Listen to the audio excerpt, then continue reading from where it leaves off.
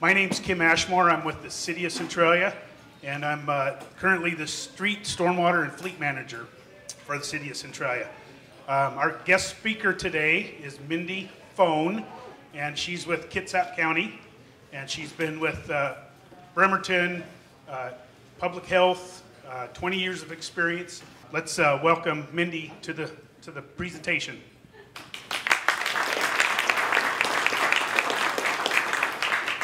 Okay, well, good morning. It's great to see this wonderful turnout. So I'm going to try to get a little oriented here.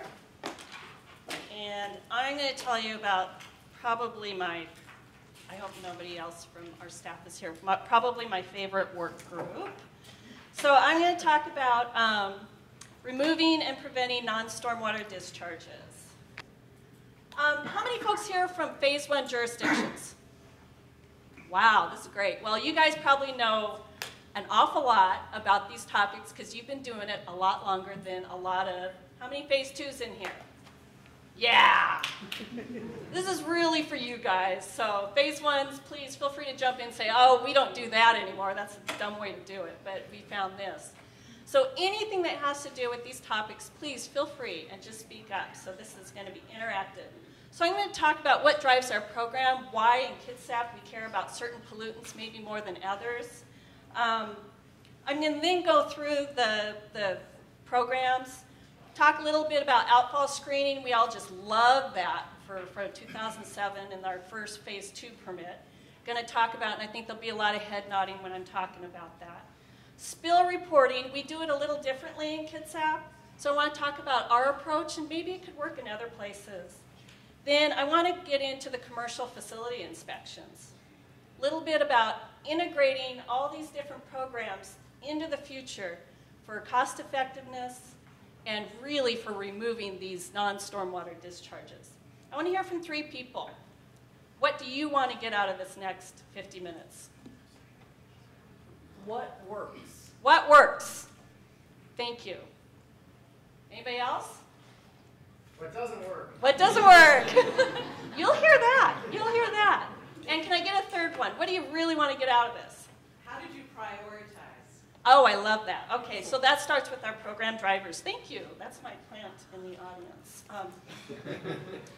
So in the Kitsap Peninsula, and I'm not sure about other regions, quite honestly. I've been in Kitsap for 20 years working on water quality issues, so my nose has kind of been a little more local, and in the last couple of years, a little more regional. In the 1990s, some of our water bodies were in dismal condition in terms of fecal coliform bacteria levels. Well, our health district got a few grants, and they started monitoring around the county, and it was pretty bad. It was pretty bad what we were finding. And so we were doing these watershed plans. It was pre-WIRA watershed plans, and our jurisdictions, our environmental groups, all our interested citizens, they took these really seriously.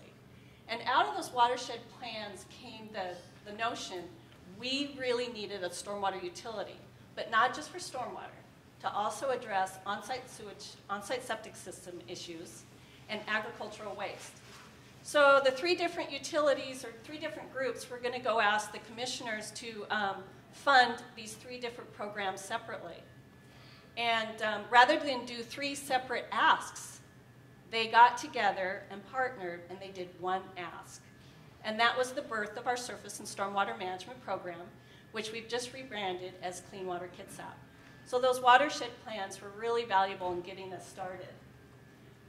Shellfish is really important in our region. We had shellfish beds that were open, we had shellfish beds that were threatened and that were being closed, and we had shellfish beds that had been abandoned since the 1960s, and people held no hope that they would be opened again. We have small streams in Kitsap, we have no large rivers, and our existing, our past stormwater systems have really caused some severe erosion issues in some of our small streams in the more urban areas. And during the watershed planning, it was recognized that maintenance of the stormwater systems was really important, not only in the right-of-way, but on the other side of the property line, on private properties. And fecal coliform, we had TMDLs up the wazoo coming down the pike, and you'll hear more about that at lunchtime. So we found this report, and I highly recommend going and looking at this. It's from 2002, done by the EPA of the Phase 1 permittees across the nation. And what was interesting, they said, when it comes to our IDDE programs, when we do outfall screening, we don't find hardly anything. But by contrast, over 185 of discharges found and corrected each year were a direct result of citizen complaints and calls to the hotline. This is 2002. We're like, wow, that's pretty cool. That's kind of an effectiveness thing. So looking at that, we decided to take a look at our own program locally. So what we did was we did a summary report. So we took everything and put it together. And we said, you know, what have we done from 2000 to 2010, and where did it get us? And so we compared the different methods and results of what we had done and put it in a summary report. Now, when you get your, you get this slideshow, you can hardly see it, but there's little tips boxes periodically. And so we have where you can get these reports, where you can get these materials. The other thing I want to let you know is I have 20 packets of materials. You can come up and get them at the end, and anybody who wants one mailed to them, I'll mail it to them. And as I go through the talk, I'll let you know what's in that packet. This report is not in the packet. You don't really need it, but anyway. So, well, look what we did. We did a comprehensive outfall screening program. The folks went out, so those dots on the map, that's Kitsap County, and from 2000 to 2008, they went out and located outfalls. So what did they do? It was so comprehensive. It was county and private. They mapped the wazoo out of the county. They just went crazy out there. And they went down to 6 inches, a bunch of overachievers in that group. And so they found 1,509 stormwater outfalls, either from private property or from the county system. And you can see how many were part of the county system. So we have a lot of private systems out there, you know, private discharges going into the system or going into our receiving waters. So what they found was, you know, limited success. Anybody else get this kind of limited success? Yes. Yes. So what we all found, so the good thing was we found some outfalls we didn't even know were out there. We found buried outfalls. We found outfalls that were broken and in terrible disarray. But we did not find a lot of illicit discharges. And we found more of them on private properties, okay? And the only tool, we did the full screening, you know, all the different chemicals. Fecal coliform was the one that really worked for us. And that's really nice because our driver is shellfish and public health out there. So that matched up pretty nice. The program cost about $125,000 annually. Okay? So I think that's real similar to what other folks found. So then we took that data and we compared it. And we said, well, visually we found 2 illicit discharges in 8 years. Chemical analysis for the county system, we found 3. And, but our pollution identification and correction program operated by Public Health, which is a partner program that's funded out of the stormwater utility, they found a whopping 277 failing on-site sewage systems for animal waste issues. And out of those 277, those are all coming from private, going directly into receiving water, and only 6 of them were going into or coming from our MS4 system. And our reporting hotline, we had over 3 years, we had 93 reports that were confirmed as illicit discharges. So that's discharges and connections. I kind of intertwine those two. So we said, wow, where are we going to get the most bang for our buck? It's the folks who are seeing what's out there, the eyes in the field, and our reporting hotline. So with the reporting hotline, we all had this requirement, phase 2s, to establish a spill reporting hotline on February 9th, 2009, or February something, February 8th, 2009. Does everybody remember that? Yeah, so you gotta so what we did, the Public Works directors got together with Department of Emergency Management for Kitsap County, and they said, why don't we use one phone number for all of us? and they agreed to that. So the cities of Bremerton, Paulsboro, Port Orchard, and Bainbridge Island, along with unincorporated Kitsap County. We're all phase 2s. We have no phase 1s in our area. So we used our Kitsap One live call center, which is during business hours, and we incorporated the IRTS calls that come in, and we encouraged our field staff to report to this number. So we set this number up. And so what I have in here for folks who want to see how this works is I have the 2 tables that the call flow people use for where calls go, and it's all about notification. This does not have to do with response and cleanup. Each of the jurisdictions handle that separately. But what I want to point out, the reason this works is it's very clear. In an emergency situation, goes to 911. DEM, they modified their standard operating procedures for all these different kinds of spills, so it meshed with this system. And the magic is they do the notification for us in emergency situations. So those notification requirements that go to DEM and Washington DEM and all that, they do that. Non-emergency situations, then we have examples of those, and then the Public Works for their MS4 is notified, and then they take care of it as they see fit. So it's very clear. We've had to modify it a couple times to make it work. I mean, it was not too easy to do, but now I think we've got it down. So once we put together our reporting hotline, all those calls came into the call center, and it goes into our system. And so we hit one button, and we get a report at the end of the year, and I let our partners know how many calls came in total and how many went to their jurisdiction. So it's a pretty nice, neat, slick system. We do have, I think some of the questions I've gotten when I've talked to other folks about this is how do you handle after-hours calls and things like that, and that's built into the system. So we said we would like to sustain this hotline because we've had it for 5 years now. And so we have reminder trainings every couple of years. We train our summer field crews. I think a lot of phase 2s, you bring in a lot of summer help into your parks program, your public works program. We bring in quite a few. And they have to go through, this is part of their initiation training, basically. And what we showed with citizen surveys is about 40% of the people out there know who to call. Because we want to call 911 or we want to call this Kitsap One number or their public works. So we said, let's enhance this tool. Let's try it. Let's enhance this. And one of the things we wanted to find out was who's calling. So about half the folks calling the hotline are the public, which is nice. That's good. And then we also have internal staff utilizing the call line. Remember, so you guys ever get an IRTS, and it goes to your roads crew, it goes, then it bounces over to Stormwater, and then it bounces over to the city manager, and then it bounces, remember that? Nobody had that happen? So, they were bouncing all over the place. It goes to one place. And even our field staff, when they saw something, even if they were going to respond to it, there's just a less than 5-gallon spill, they're going to clean it up with their spill kit, they would call it in. Because he was like, this is really cool, we get to count, and at the end of the year we all learn how many spills were out there and how many were cleaned up.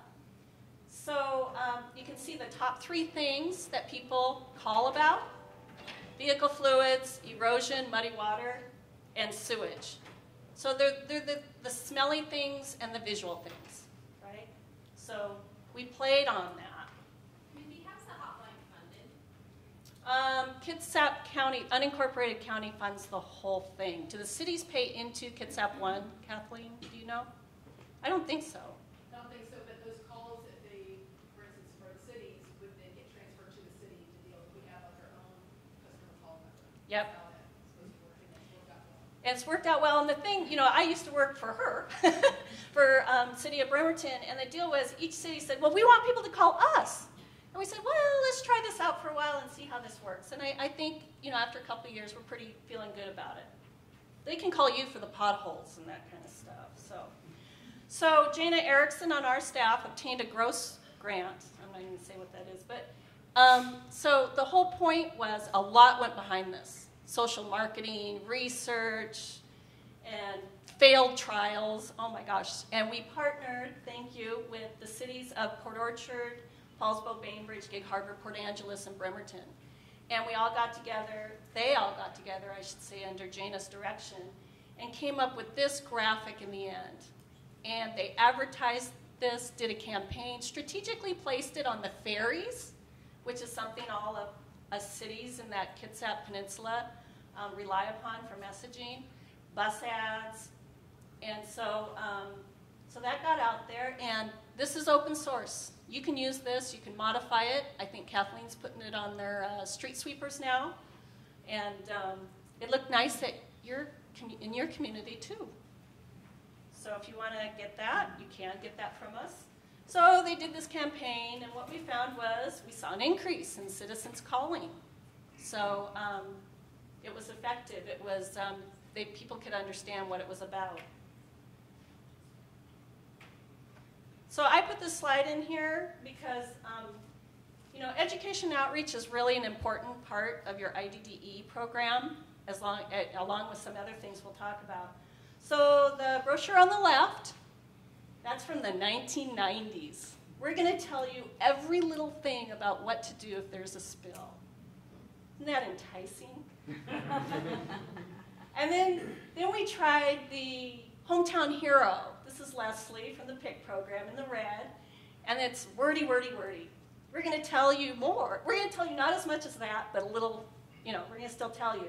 And we're going to use real pictures and show you what an illicit discharge looks like in a receiving water. That bombed. That completely bombed. And so Jana says, let's do an infographic. So this is my new hot buzzword, besides collective impact, is infographic. You can tell so much. The center of it is the storm drain. A lot of people know, despite what you think, in our focus groups, a lot of people know where these go, what happens when you put stuff in storm drains and where it goes. And the three top visible, illicit discharges that you see. And you've got the happy, you know, the happy critters at the bottom. That's what we want to protect. So that's what I have on the outfall screening and spill reporting hotline. Any questions? Okay, great. So I'm going to switch gears. How to start your commercial facility inspection program. So we have 3 inspectors that run this program, and this was one of my favorite projects. I got to work with them in the field when I was working with Kitsap Health for 2 years, and I went out with them and did these inspections too, and I learned so much about stormwater, and I learned a lot about business owners, and I learned it from them. These are people persons? What do you call it? They're good with people. Those are your inspectors. They got to be good with people. They can't just want to do it and walk away and file their papers. They like to talk to people. So they are really valuable. So to start the program, they started the program in the mid-1990s when we started our utility. So this is from them. They said, you need to identify your commercial properties with storm facilities. So in Kitsap County, only half of our commercial properties actually have storm facilities. So there's a gap right there. Half of the commercial properties in Kitsap County are not in this program. That's something to think about when you're in a rural area. They said, gather the contact information, such as your recorded property owner and your property manager. Map the systems. You need an as-built or drawings before you go to site visits. They started by using an Access database, and that is open source. We have shipped it out to other folks. You can use it if you want to. It would, you know, we don't use it anymore, but it's a really great way to start. And then what they do is they query the system monthly for a list of properties for initial and follow-up inspections. So I'll go a little bit more into that. So when they do the site visit, it's a spot check of the system and the housekeeping. The question is, are they doing some regular maintenance? So they're not checking every single catch basin, but it's a spot check. And they identify deficiencies, and they only speak to the owner or manager if there's a deficiency. If everything looks good, they leave the property. But if there's a problem, it's usually, what's the number one problem out on commercial properties when these inspections are done? Lack of maintenance. Sediment and CVs. That's it. That's number one. And they provide technical assistance. They're instructed to spend as much time with the property owner or the property manager as that person needs. Take the time. And they do. And they say they show them their system. There's a new property manager, they show them. They take the time and walk them through their system. And they always encourage a maintenance contract. Because the goal is that all those commercial properties get a regular visit. It's a routine maintenance contract. And there's a big benefit to encouraging this. So the letters, example letters, are in the packet. If they pass the inspection, they get a thank you letter, and it's signed by me. My title is Water Quality Manager, and we talk about water quality in the first paragraph. We are working really hard with these folks that at least they get the idea there's some sort of association between their storm system and water quality. If they fail, they get a duty to maintain letter, and they're on the list for a reinspection after 30 days. So they've talked to somebody, hopefully, they get that letter, and then in the letter, the letter is signed by the inspector, not by me, by the inspector. And they're encouraged to call the inspector and work with them on, if you need maintenance, I'll provide you some technical assistance. So if they go out for the second inspection, there's a process diagram in the packet about how this works.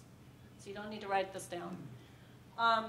They get re-inspected. If they fail, we give them a second chance. We're kind of nice, so we give them a second chance.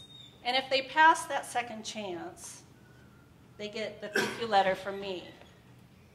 If they don't pass, they get a notice of violation letter. It mentions a fine of $1,000, and it quotes, the code, the county code, and then we re-inspect. And if they fail, so they've been given a lot of chances at this point, they go to code enforcement.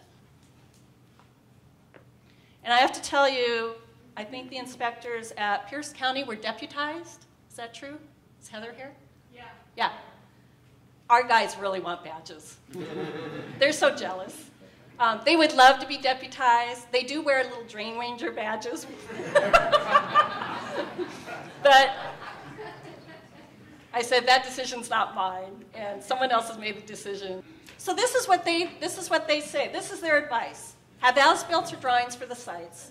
They now have them on their tablets. They have we've gone paperless, which was no easy task. It's integrated with our cartograph system, with our asset management system. They have tablets, and they have the as-built on the tablets. They also email them to the property managers. Clear communication. These are inspectors saying, you need to have clear communication, you guys, with the property owner, the property manager, with the business, and with the maintenance provider. Oops, sorry.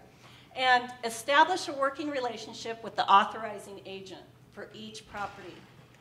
They say, set appointments, speak to the owners if they're in another state, and there's a lot of hand-holding. So this is what he does about once a week. He leans on the door in my office and he says, hey, Mindy, I'm heading out to clean up the county one side at a time. And they really, they make a difference, and they know it. They really know it. I could tell you stories about Eric. So Eric, one day, he says, I just don't get it about apartments. The ones that have, car washing in their parking lots. So he went out, he didn't even tell me, he didn't tell anybody. He created a survey, and he went out and surveyed all the managers at a bunch of apartment complexes. And he came back, he says, do you know what? I said, what? He says, most of the apartment complexes in unincorporated Kitsap County require in their leases that they have language in the leases that do not allow vehicle washing. I said, really? He says, yeah, all they want is for us to support them, provide them materials and send letters, and so they can put stuff in their newsletters. I had no idea. Eric went out and figured that out, and so that's how we handle apartment complexes. So that's something that works, I guess. So in this program, what you see on the top is since 2009, we collect metrics. These two are metrics that knock people's socks off. The percentage of properties requiring corrective action. Okay, so they get that duty to maintain letter. And what that is 40% of the properties in 2009, on the first visit, they needed maintenance. By 2013, only 11% of them need maintenance. So by encouraging those contracts, those maintenance contracts, we've seen that reduction. The other thing is the properties failing their second inspection, so that's that group you're having to deal with now, we are down to 1%, the 1%ers that are failing that. We have never had to fine anybody. We've come really close, but we haven't had to yet. You go to every single facility every year, and so is it the same population? Yes, that is such a good question. She asked, do we go to the same facilities every year? We do. I tried to go to every other year as we started to see these numbers go down. I got huge resistance from the inspectors. Huge resistance. They said, no, they need us every year. I said, okay. So, How many facilities do you have countywide that you guys are responsible for? they inspect 600 properties. That's commercial properties. And then our facilities, we have 600 ponds. Just to give you a start, we have 10 or 12,000 catch basins. So I'll talk about, our whole maintenance program versus, so commercial facilities exceed 600 sites. You have 3 inspectors then that are doing 600 private commercial facilities throughout the county. They're doing a lot more than that. A lot more, and you'll see that in the end. Okay. It's remarkable the work that they get done. Can you distinguish between business inspections and private facility inspections? Because I'm hearing a little of both. Yep. Thank you very much. That is an important distinction. He asked, what's the difference between a business inspection and a private facility inspection? They're very different. As we all know, on a property, there will be multiple businesses. And so people who are in local source control program, those kinds of programs, they look at each business and what type of materials they're handling and storing and their processes and meeting other requirements, not just stormwater. Our view is the property, we are inspecting the facilities, the properties, because the property owner, no matter how many businesses are on that property, the property owner is responsible for the runoff from that property. And that's a very key point in a lot of our outreach.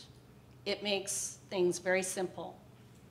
And local source control, their job is a lot more complicated. So maybe just to clarify, you've got 600 then property inspections you're doing with 3 inspectors? More than that. You'll see all the work that they do. It's remarkable. It's remarkable. Another question? And why only spot checks? Why not entire site assessments?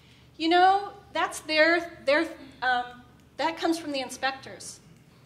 They say we can get more done, and it's more effective. And when you check structures that are most likely to have sediment in the driveway, the ingress and egress, those ones, and other, by the back ramp, the loading facility, loading area, they check key areas where they think there's a problem. They do look at tanks very closely. They look at ponds, the inlet and outlet structures, those kinds of facilities. They're looking at every piece of it. But when it comes to CBs, you've got a property with, like the mall, has a ton of them. It would take 2 days to inspect every single one. You get in there and they're all pretty clean. They're on maintenance. So the question is, does this even make a difference with water quality? I mean, they're doing this, the systems are clean. And so here's an example of some work that we did back in 06 to 08. Nobody has run into a restaurant with a food problem, dumping it out the back, their dumpsters leaking, and I'm sure you guys heard all about this. So this is what it looked like on the upper left. On the upper right is the swale out back. They rebuilt that thing 3 times, but they never cleaned up their housekeeping. So it got greasy and, you know, rat traps everywhere. And so I was working with health, and I basically threatened them about their food permit. I said, you know, this is a really big issue because you're attracting rodents. And I think this is a health issue, and maybe I'll start talking to the food inspector that come in and works with you. They said, wow, maybe we ought to clean up this mess. So they did a retrofit, cleaned it up. The swale looks really good. And we had 2 sites that were real similar, and this is just fecal coliform bacteria. But all that other gitch, it's, you know, it's BOD, it's grease, it's just, and you're attracting rodents and animals. So the blue is the fecal coliform level before they took care of things, and the red is the fecal coliform level after. So we saw huge reductions in bacteria levels at the site level. Then what we did in Silverdale over a couple years, we got 100% compliance in Silverdale. And Silverdale is our most urbanized county area, and it discharges into Dyes Inlet, Clear Creek, and downstream of this area you see is, off the map, is open shellfish beds. They were abandoned in the 60s, and we got them open, 1,500 acres upgraded to conditionally approved. And the runoff from Silverdale is threatening those beds. So we need to clean up our act in Silverdale, basically. So by doing this project, getting the 100% compliance, good housekeeping, they're box and whisker plots. So the top one is before, it's before on the left and after on the right. And the top one is in Clear Creek. And the bottom one is the marine station at North Dyes Inlet. And I was amazed because I thought if you cleaned all the systems, it would take quite a while for the response in the receiving water. And these are statistically significant. It's not hocus pocus magic with statistics. And we were so amazed that the response was so quick. And this is our theory, is that cleaner sediments were landing on top of dirty sediments, and that in the summer months, we saw the bacteria levels go down in Clear Creek. Those are the low level, stream flow is lower and the stream warms up.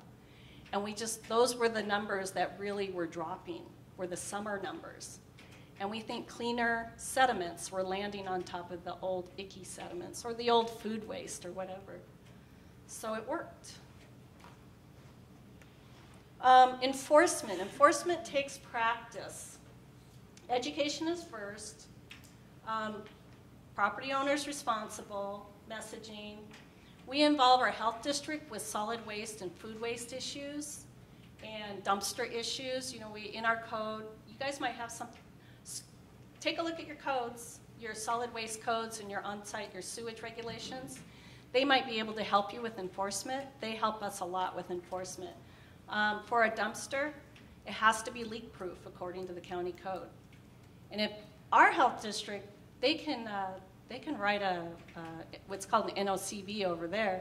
They write them in 5 minutes. They don't labor over anything. I think they have it on like one of those auto things, and they just fill it in with the code and boom, and send it out. They're very swift and efficient with their enforcement. And non-compliance does go to our county code enforcement for things that the health district can't deal with. So that's about our commercial inspection program. So this is what the inspectors, these are their responsibilities. 630 commercial properties, they inspect those annually. We have 600 ponds and other facilities. They look at those twice yearly, before mow and then the wet season. They do them in November after it's been raining. They do major culverts in the county every 2 years. They respond to customer requests for information, so like community development and private systems looking for information. And then they do our, required storm response. They have a storm watch list, and they go out and look at facilities after major storms, like all of us do. They do 130 customer site visits, and I think all of you know those drainage complaints are usually private property issues, where neighbor Joe is dumping collected water, and now he's dumping it on neighbor John. that kind of stuff. They're well versed in drainage law, and they say the same thing every time to these folks. Actually, we need to put some information together. And they used to do locates. Remember when that law came into account? Was it last year? Locates were required for storm systems. So we've gone to a paper system for those because our whole system's mapped. So if anybody wants to talk about that offline, we got it through. So basically we saved an FTE a time, and it's a lot more efficient.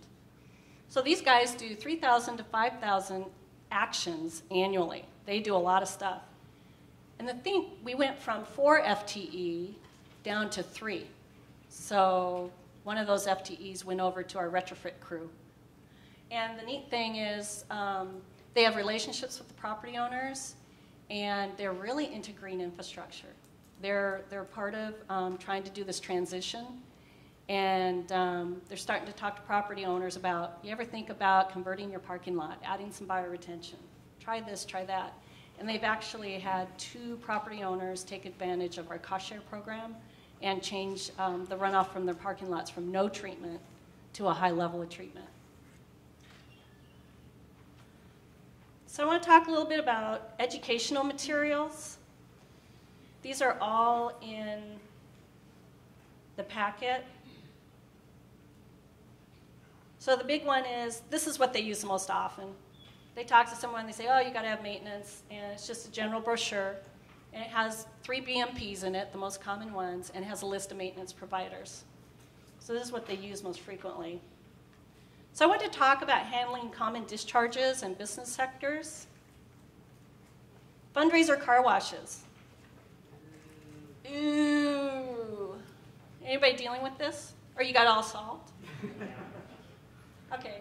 So the inspectors really like this because there were 3 clear messages that the property owner is responsible for the runoff.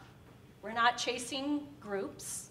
We're not doing any of that stuff. We're dealing with only the property owner. Very simple. Hi there, Mr. Property Owner. I understand you have fundraiser car washes every weekend all through the summer. And, you know, we really can't allow that because it's going right to surface waters. Did you know that all soap is toxic to fish? Did you know every time you have an event, it generates 1,000 gallons of soapy, dirty, polluted water? And you, the commercial property owner, you're responsible for that runoff. Now, you have 3 options, and the options are very clear in our vehicle washing fact sheet. It's just a little card. Very clear. The inspectors love that card. Has anybody seen Ecology's vehicle washing booklet? Yeah. 50 pages or something. I mean, it's great if you want to get to all the detail. I would not give that to a property owner. So with this approach, and if the property owner was really mad, they gave him my card. They said, well, you'll have to talk to my boss. You know, she's really mean. So, and a lot of those property owners called me, and I said, those 3 things.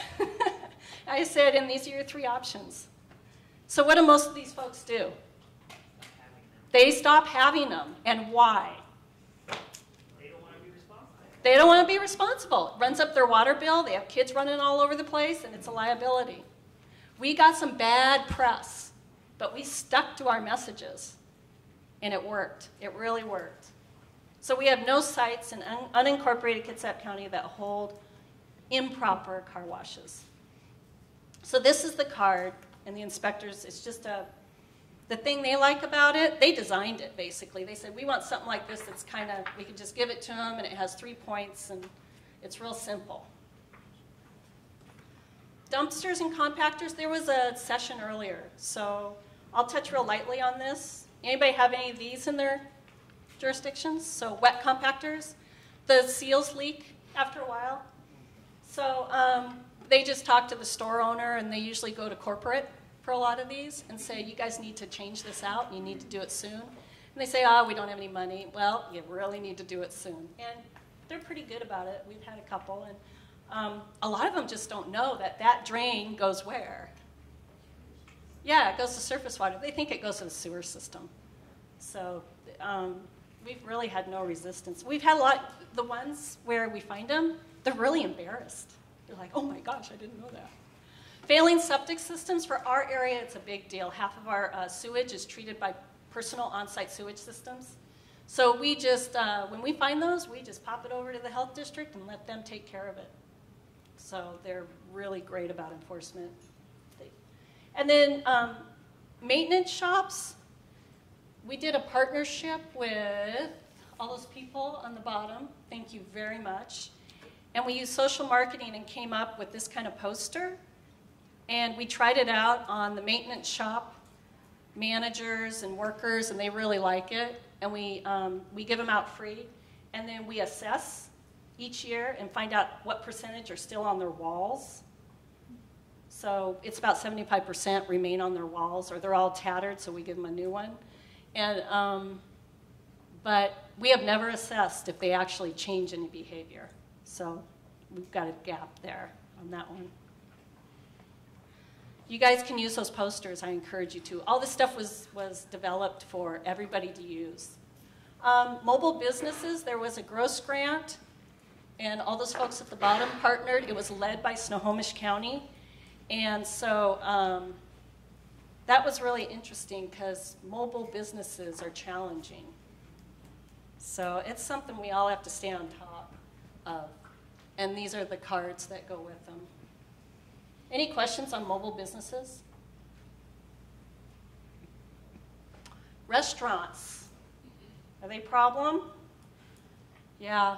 So restaurants, they have turnover a lot, and they do the wrong things. And so same thing, we went with a poster. Small farms, our health district, we have a solid waste regulation under the health district, and they use that and then force the small farm owner into voluntary compliance with the conservation district. Floor drains, I thought we were immune to it. I think I used to brag, like, oh, we don't have any problems with floor drains connected to the storm system. We found 2 last year, so I think we're gonna look at that more closely. So these are our inspectors. That's Rocky, Eric, and Chuck. So if you ever wanna get some information, they're great people to call. So in conclusion, this is what we looked like in '06. Very separate programs. And then we've started to integrate these. So this is what we're doing. And this is what we look like. We hope to look like in the future. That IDDE work, that's going to come into the inspector's wheelhouse. It used to be separate with the monitoring people. They ought to do that. And then you can see on the left, we want to enhance the spill reporting hotline. And on the right, bring in our septics and our small farms in a little more closely into the program. And I think I've really covered all these. The big one is relationships. Just having those relationships with the property owners is real important. And utilizing partnerships with a shared vision. So one of the things we have is all the mapping is online now on the web. So they can pull it up on their tablets and show it to the property owner. They really like that. They want to do a risk assessment.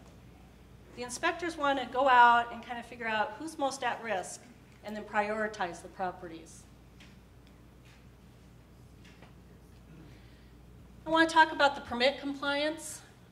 We're real supportive of the new language for IDDE. You can easily meet it and be effective with an O&M and facility inspection program. Very easily. It's cost effective and it's good for water quality. I really like the new manual by Herrera. It is thick, but when you open it up and start looking at it, I think it's really user-friendly. And that's all I have.